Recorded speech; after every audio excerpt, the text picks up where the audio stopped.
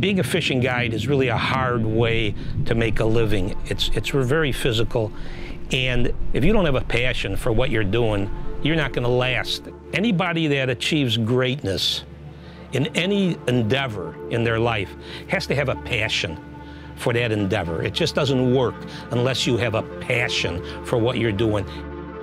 And I saw it. I saw it from day one because I saw the fire in his belly that I've never seen like he had, and I knew right then.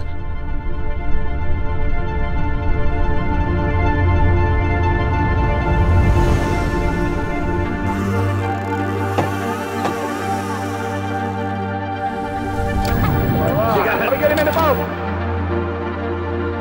Unbelievable catch, Polly.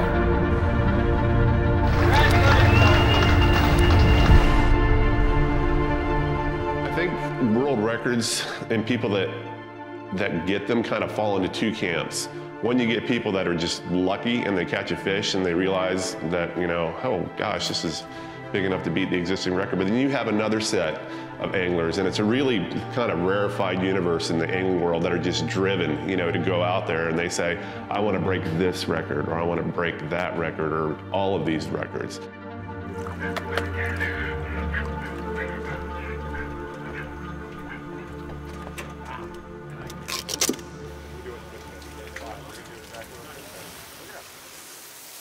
Well, back in the day, before technology, we were special. I mean, nobody could do what we did. I grew up in an era where I was really lucky. Key West, it was 44 years ago. There was nothing been invented, really. People, they knew how to deep jig and they knew how to cast tube lures for barracudas, and there were other things that could have got better. I mean, we did it. We got them behind the shrimp boats. We caught fish on wrecks. We found how to get to wrecks. A guy named Pat Ford, who was a marine photographer now, he's a lawyer back then, but he knew it. And he booked me, and he goes, we want to go to Lukenbach then. I'm going like, how are we going to do that?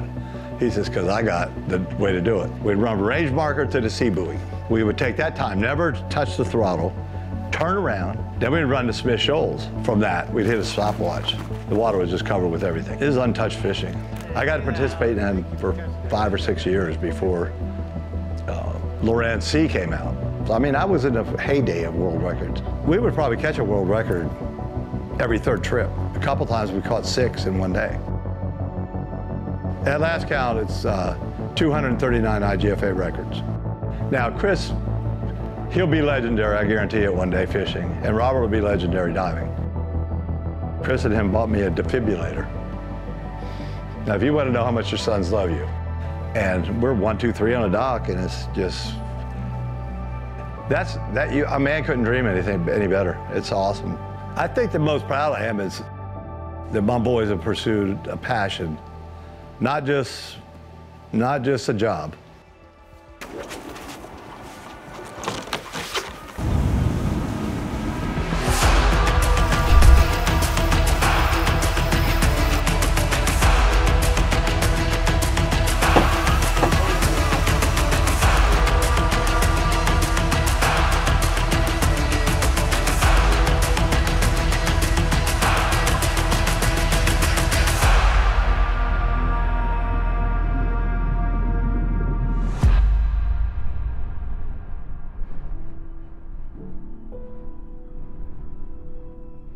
When I was very young, the first 5 to 10 years that I was fishing with him, you know, it was just, we're going fishing. You know, you want to go? Sure. And as I got older, I realized how big a deal he was in the fishing industry. I couldn't imagine growing up anywhere but Key West. Having access to all the water around us and the fishing and diving, and just far different from, you know, anything else that I've ever heard of. We would skip school on days and just go fishing, come back the next day and show the teacher what, you know, what we shot, what we caught, and be like, man, where were you at? You got detention.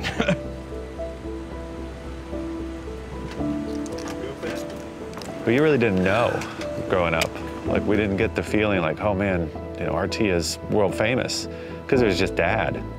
You know, we're just hanging out, fishing all the time. You know, we knew he was good because every time we went out, we caught fish. all the people he'd met in his whole life were going to be so influential in our lives too.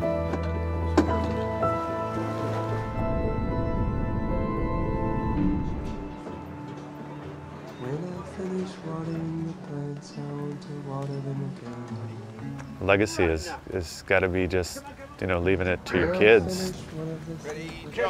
I mean, we've experienced that a lot with our father. He's gotten so excited about his first grandson, really taking it to another level, trying to teach him how to fish, or how to live, do different things.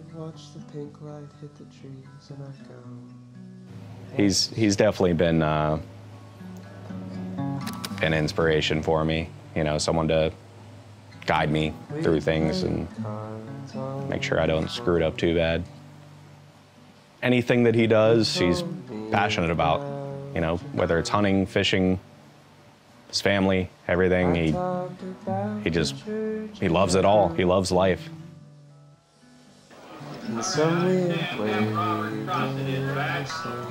Outstanding Guide Achievement Life General, presented by Cowboy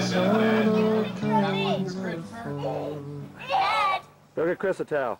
They're real close up. Hi. Hi. Say hi, Skipper. And Poppy. Put your tongue in your mouth.